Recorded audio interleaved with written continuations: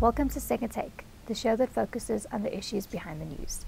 This week, Mining Weekly editor Martin Creamer joins me to discuss Anglo American's plans for hydrogen, new technology at Northam's Eland mine, and Australia's budget surplus. Welcome. Hi, Ashley. Now, Anglo American is planning on having a truck run on hydrogen within the next 12 months. This is fantastic news. You know, they are platinum producers, and normally we've been working from the wrong end. We've been talking about fuel cells. You must walk from the other end. How do you get the hydrogen to drive the fuel cells? Now, what they've been doing there, and it seems that they haven't really had funding to do it, you know, the technical team, but they've done it despite that, is produce surplus power from your solar panels. Use that power, that surplus power that you're not using for your mine at the time, to turn water into hydrogen and oxygen. It's called electrolysis. Then you take that hydrogen and you use it to drive your trucks. Now, for how long have they been saying, we in the platinum business clean the air? Well, they don't, because on the mines they have trucks that belch diesel fumes, and they've been doing this for ages. Now all of a sudden they're saying, look, hey, the penny must drop here. You know, we must get this hydrogen very cheaply from the sun. And how much can you do in South Africa? We've got great sunlight here. They should be doing it now in Limpopo where they mine. And they say they should have a truck in 12 months that will be hydrogen driven. This should be the start of a whole industry change in South Africa here. You know, this diesel belching must end. It's expensive as well, and it goes against all our climate change principles. And what has been happening with the changing to the track system to allow the hydrogen, they're getting 5% to 10% more output from these tracks. So it's a no-brainer. So hopefully we will be reading about this regularly. From a publication point of view, we want to really enforce this. I mean, it's childish that we don't see that we can get this energy from the sun that can be turned into hydrogen cleanly, because you're using sun energy, and that hydrogen can then create mobility cleanly and normally silently as well. And you are producing the platinum that actually does that catalysis that gives you the opportunity to do this. And we've been working from the wrong end. We've been talking about fuel cells. No, you must talk about the sun. You start with the sun and how you come through, and you do this well. And of course, our Sasol should be doing this in terms of their process. The Fisher-Tropsch, they can do the same thing, and they must.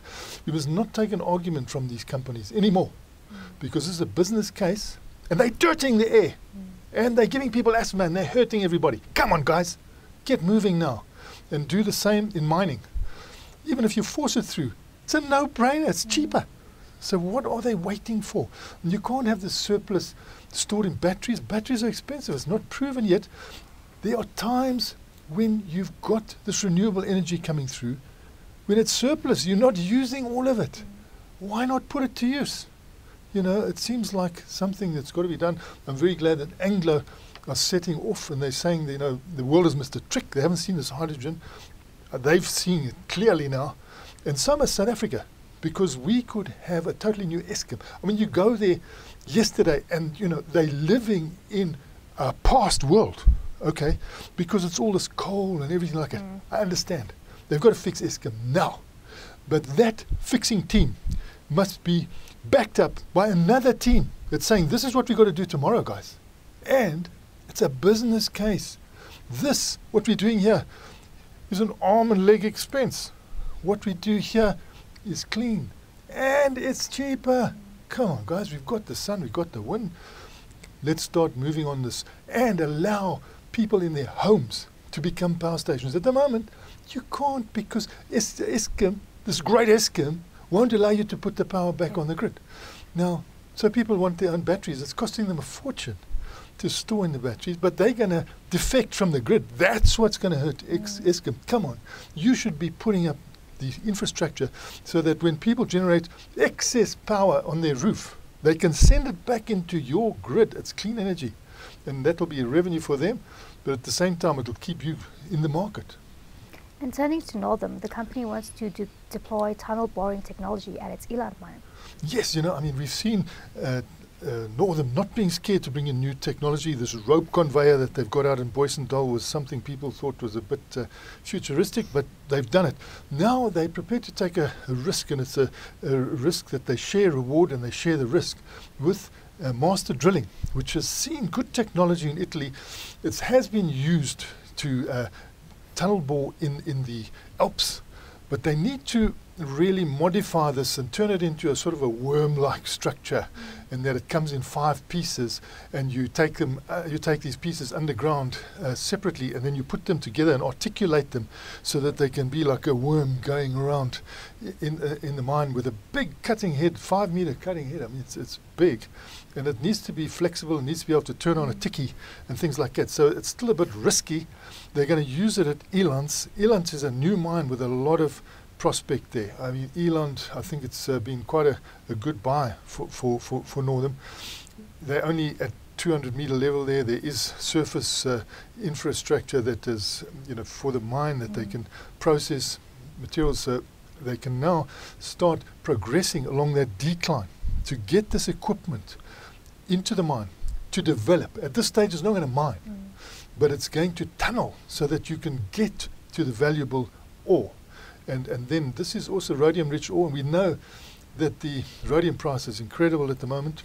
We know the palladium price is good. So it is a prospect. It's a good business case. What they want to do is go 3 times faster with their tunneling. Now that's a big number. If you can go 3 times faster, it could change the face of mining finance.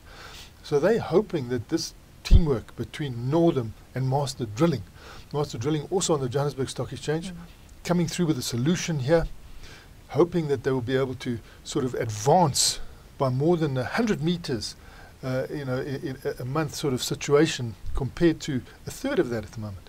So it will be something that people are going to watch, I think, and if it works, I'm sure Northam will spread it to Boysendal, and if it works, other mines that need that will probably come to the party. But we still got to find a good solution to actually mining in the stopes where you are in the reef and you're getting the pay. So that hopefully we'll get some faster solutions there as well.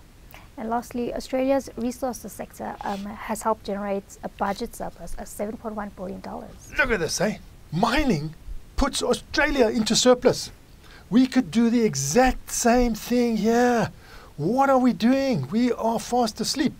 Look at the way they've opened the way for the mines to write off their assets quicker, so that their balance sheets can be stronger, so that they can produce more tax. They give you more tax because you're letting them run. You're letting them run at a time when there is a bit of an uptick in demand. So you could prepare your mines now. By the time we do this, we could have a big uptick in demand for our commodities. We'll be earning foreign exchange, which is so important, because if you earn foreign exchange, your currency value gets stronger, and we know how weak the rand can get and how it can hurt us.